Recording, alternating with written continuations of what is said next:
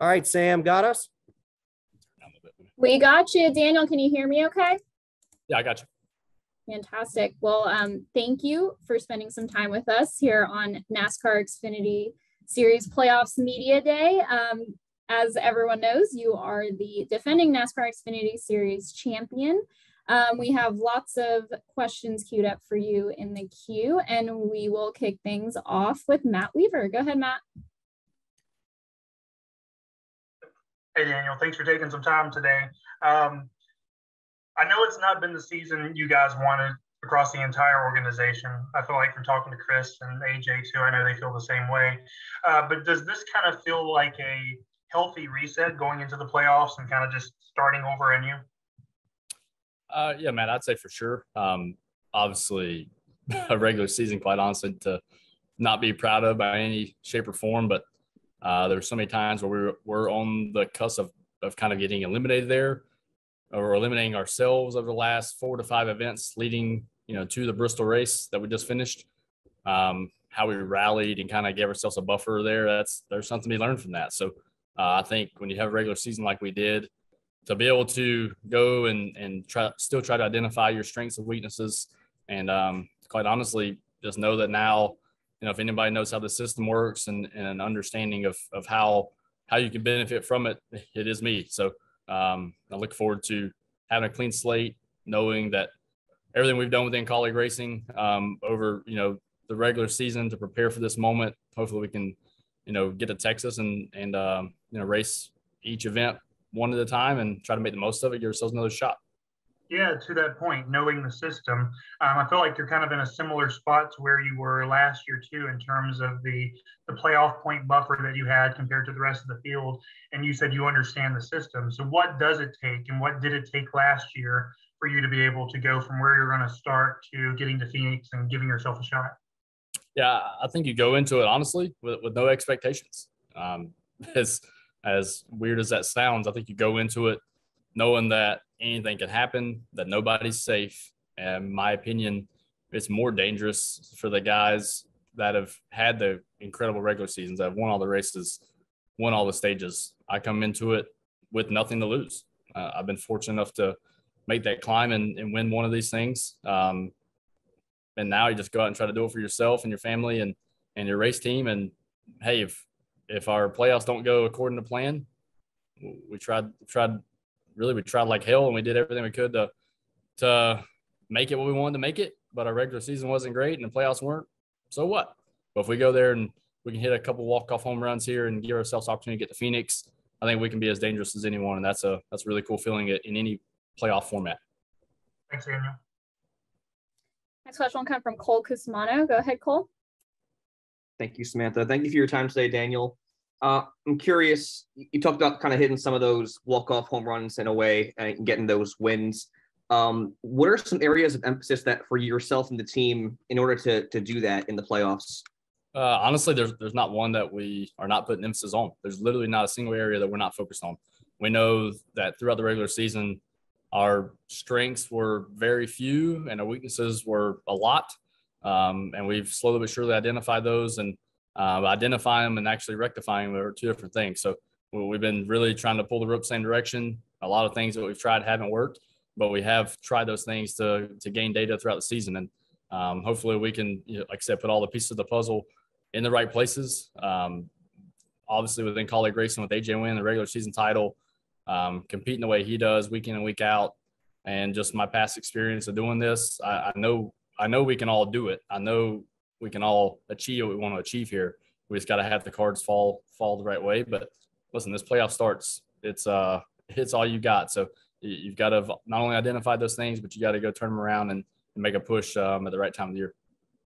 And now joining colleague as the reigning champion, and the playoffs obviously beginning right now, has AJ or anyone else in the organization kind of turned to you for advice maybe of how to tackle this upcoming postseason?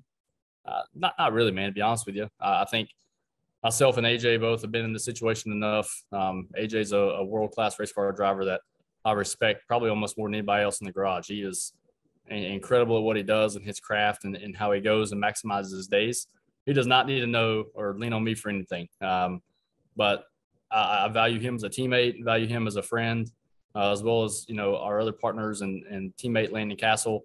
It's a shame that he's not in this deal with us, but, he literally looked me in the eye yesterday at one of our meetings and asked me what he could do to help me, to help AJ, what he could do for us to help us. So that's a powerful thing to have teammates like that. And I'm proud of that.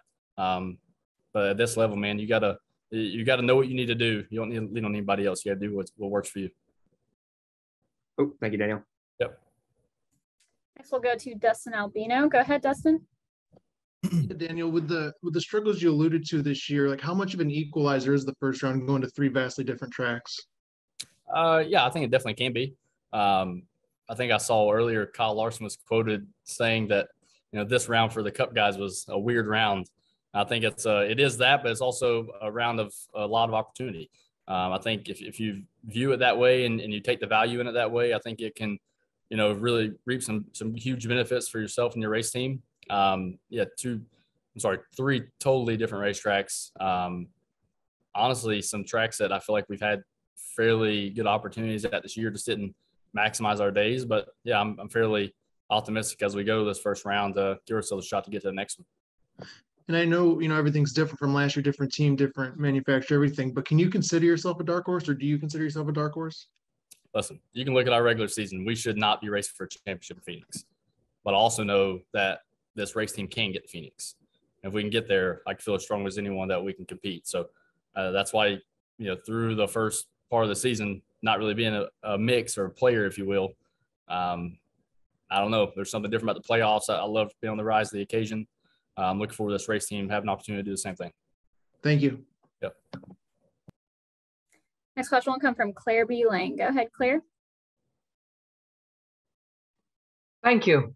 Can you talk about the things about Texas Motor Speedway that make it a challenge, the surface, et cetera, and how you've digested what you'll find there?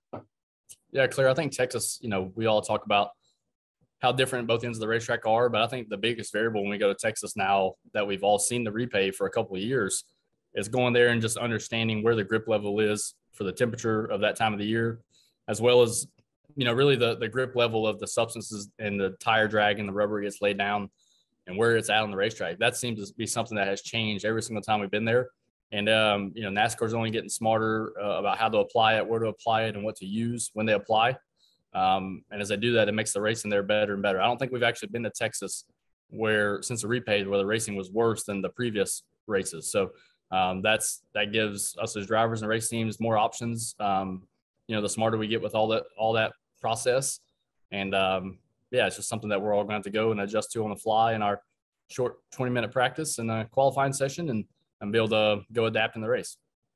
It frustrates some people, including some of the Cup drivers, that it's changing or that, it's just uncomfortable. It's just like trying to figure it out all the time. Yeah, I mean, obviously it can be frustrating, but I always try to look at it from the glass half full and to understand that it's the same for everybody. And no matter what that surface is dirt, asphalt, high bank, no bank, traction compound or not, it's the same for everybody. And it's up to us to go navigate it. And that's what we get paid to do. Do you try to look at every track as if there's one that frustrates you, you don't let it creep into your head? Or do you try to look at every track like it's coming up, got to race it, just, you know what I mean? Yeah. So I'll tell you, my spotter, Brett Griffin, texted me before Bristol. And he says, man, we were coming off of Kansas. Like, man, Kansas is in the rearview mirror. Look forward to Bristol. I really like Bristol. My response back to him was, I like every damn one of them. So that's the way I approach it. Good attitude. Good luck this weekend. All right. Absolutely. Thanks, sir. All right. Next question will come from John Newby. Go ahead, John. Kind of following up on that, is Texas the best place for you since you've been statistically strong there across multiple teams, and since there is so much chaos at Talladega and the Roval? I don't necessarily look at it that way. No, I feel like, yeah, Texas has been a great racetrack for me in the past, kind of in all configurations and all race teams, but I've had some really good race cars there. So I feel like driving a good race car, a fast race car, a balanced race car is the key. And I think we have, our weakest program has been probably that style of racetrack all year. But we also know hopefully that's a place where we can make our most gains when we start this playoff. So looking at the speedways, all of college racing statistics speak for themselves, as well as the Roval with AJ winning the last couple of years in a row. So I don't look at it outside of that. We just have an opportunity to go there as a race team and improve on what we did in the spring. And I feel like that room for growth is very big. So pretty optimistic about it. Cool. Thank you. Yep.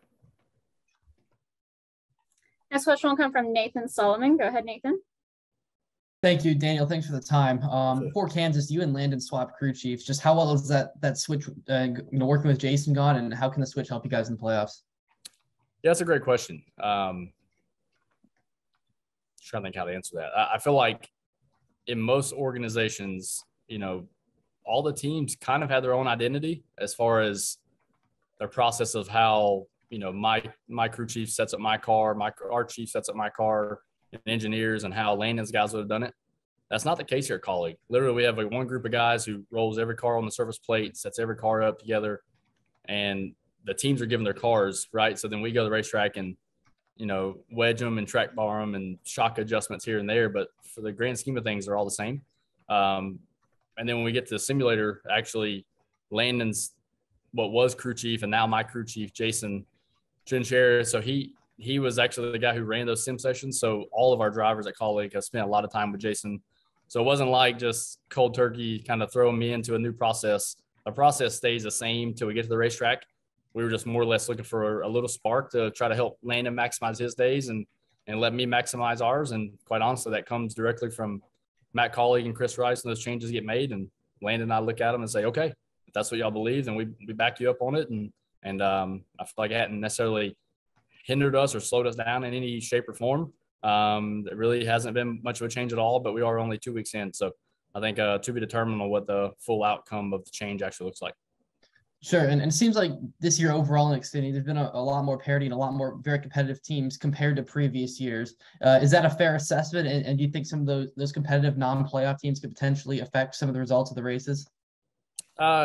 Yes. I think that's fair about the competitiveness, further through the field.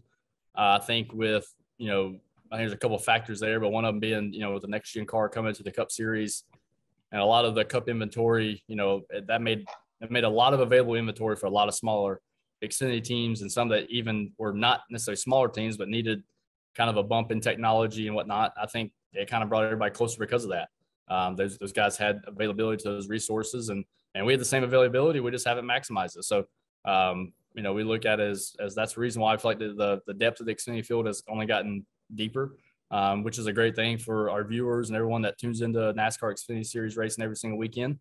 And quite frankly, I feel like the viewers love what our series is. So, I think, it's just fun to see, even no different in Cup Series now where you have three non-playoff guys win the first 3 Cup races of the first round. I think there's potential to see guys that necessarily aren't in the Xfinity Series playoffs win races. So that's cool from a viewership standpoint and hopefully something everybody can attach to. Thank you. Yep. Take our next question from RJ Starcevic.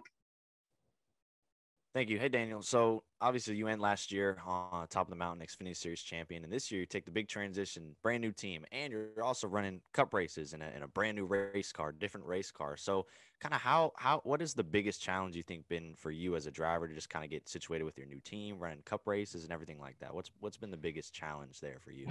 Yeah, I think for me, it's looking back at my time spent at RCR, right? Colleague was a part of RCR in a way in my years of 2017 and 18, driving the Xfinity cars there, before they really had kind of really got rolling as a competitive Xfinity Series team. And they've obviously built to that over the last couple of years. And I was pumped to join that. But I think, your question about what the challenge has been, I've gotten back in these cars at a time where whether it was documented in the media or not, there were some subtle changes to the aerodynamics of these cars, the underbody, the pan area of these race cars that have changed the balance a pretty significant amount. And with that happening, we at Colleague Racing just felt off. And the reason I bring that up is when I got to RCR in 2017, when myself, Austin Dillon, Ty Dillon, Brandon Jones, Brendan Gaughan, I can name off everybody that drove our cars at that time, none of us could hardly run top 5 and compete inside the top 10. We just didn't feel like we had what we needed yet. We didn't have the speed or the balance. And coming here to Colleague, I feel like I've struggled, honestly, with feeling a lot of the similarities of those cars then to now. That's what's kind of led myself and AJ and Landon to be very vocal about where we need to be better, how we can improve. But like I said, identifying that and actually making a change and and seeing results are two different things. So just been trying to get over those things. Obviously, it's easy to look back upon those years and be like, man, I remember when the carts felt like this, we did this. Unfortunately, though, a lot of those things don't apply anymore with how the sport has just evolved naturally. So, yeah, just trying to jump those hurdles and try to pivot the correct direction whenever you need to.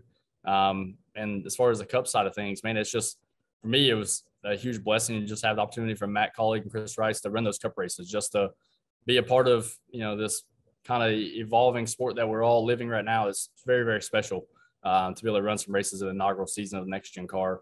Heck, we came right out of the gate, ran 12th at the 500 and 9th the following week at Fontana, and kind of went through a pretty rough patch when I've been in that car ever since. But to know I've had opportunity to fill those cars at the very beginning, and hopefully there's more down the road for me on that side as well. Thank you, Daniel. Best of luck in the playoffs. Thank you.